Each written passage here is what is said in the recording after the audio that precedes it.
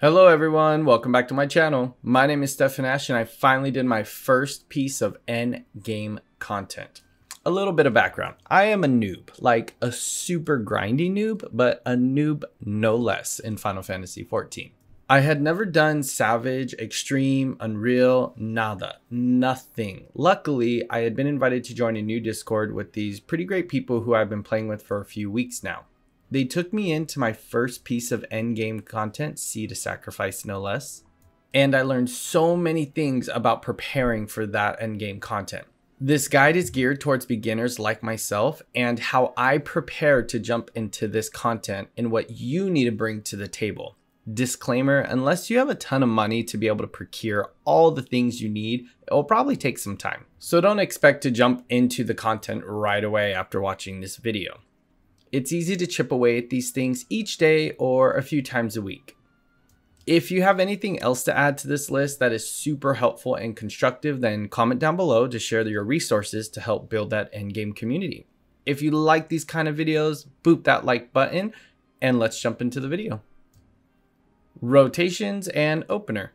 Knowing your rotation is obviously super important. I wanted to get to the point where I did not even have to look down at the skills for parts of my rotation other than to check timers. The reason being is that Seed to Sacrifice was so mechanic heavy that most of the time you're watching the visual cues and target progress bar to see what attacks are coming next. Knowing your rotation are vital to making sure you're keeping up with the DPS checks and just overall being able to beat the boss. I prepared by using the Balance Discord and Akmorn website, which I will link down below, in order to get decently proficient at this. It honestly did not take as long as I thought to get pretty good, really just maybe an hour to understand and then practice every day to keep it front of mind. There are people out there who are going to pick it up right away, and then there's others like me who are going to need a little bit more time. So just figure out where you're at on your learning curve and practice, practice, practice. These were the two key resources to help me learn my rotation as well as jump back into my rotation in case I died or missed a GCD due to ping. The last thing you want is learning your rotation while you're in the fight and kind of having someone call you out for it. Knowing your rotation is something you have control over, so make sure you put in the appropriate time for you to learn that rotation. All that being said, nothing is perfect. Believe me, uncomfortable situations exist, and you will get someone who's probably going to be condescending, even if they don't mean to be. Just respond positively and take any constructive criticism that you can find to get better. Don't respond defensively, as most of the time that's what the hidden toxic players want. Just do your best, and if you feel like you're in a bad party finder, then gracefully exit. This is pretty rare though in my experience. Everyone is generally pretty nice. Number 2, gear. It goes without saying that you should be geared for the content you want to play. There are tons of resources out there, the Balance Discord as well as Akmorn, that can show you what kind of gear and material you need. There are going to be people out there that say, no, you don't need this, or you have to have that. I am just going to share my experience and what I had at the time, and I did just fine.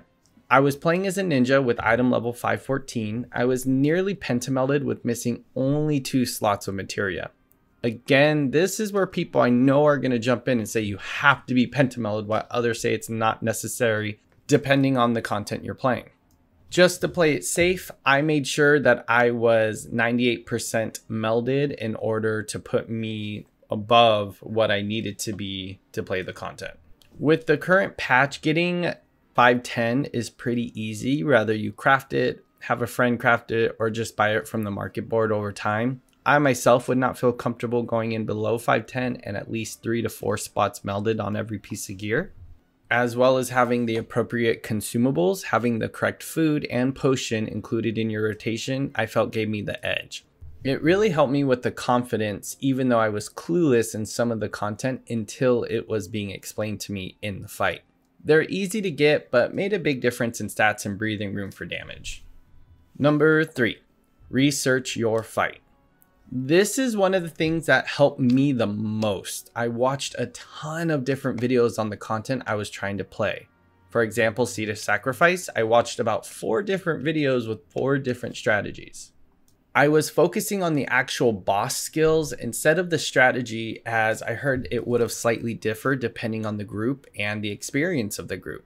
But because I was aware of each of the mechanic in theory, it made it a lot easier to learn it while we were playing through it. This also mixed with someone in the group doing callouts made it pretty easy for me to adapt and learn what I needed to learn right there on the spot. Another thing I did was I also read the word version of the fight to match the mechanic, so I knew exactly what the mechanic was and the visual cue was.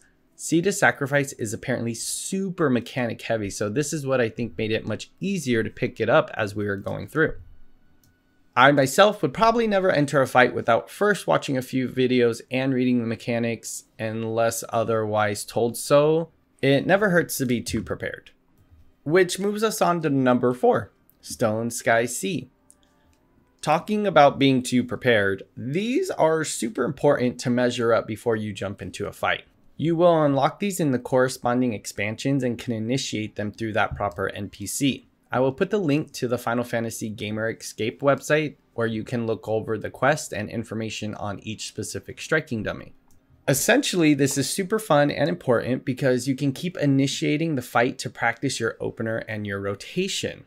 Of course, it does not simulate the battle and the mechanics with the AoEs, but at least you can get a good idea of how much health and how much damage you do in relativeness to that trial or content. Number 5, be ready to die and learn. This is the one thing that I was super grateful that my Discord taught me. You are going to die a lot before you get it on your first couple of runs. Dying is bad, but constructive. Not learning from what killed you or the mechanic you were missing is even worse. Be ready to take constructive criticism because someone might be able to teach you something otherwise you would have not known about the fight or did not catch yourself. Even when you're dead, sometimes your team just keeps going so then you can get a look at the next mechanic and know where you're supposed to be. Watch what's going on and what happens next. Majority of the community is so helpful and will take the time to teach you because ultimately they always need more players who know more content because it's a win-win for everybody. Our cliche number 6 is just do it. You honestly have to just jump in. No amount of preparedness will be the same as the experience. And as long as you're super upfront about not having any experience with the fight, most people will teach you. Voice chat was my best friend in my opinion, so I can hear the callouts and communicate better with my team. All in all, it was an amazing experience and gave me enough confidence to want to try and do other endgame content. I can tell you now that the fear of doing it is way worse than actually doing it. It is hard, but it's not as hard as you're making it seem to be in your own head. Just follow the steps, prepare yourself, and enjoy your endgame content. Thank you for watching my video. If you like these kind of videos, then hit that subscribe button and comment down below for your first experience to motivate others to learn that endgame content. Hope you guys have a great day, and I'll see you guys in my next video. Bye.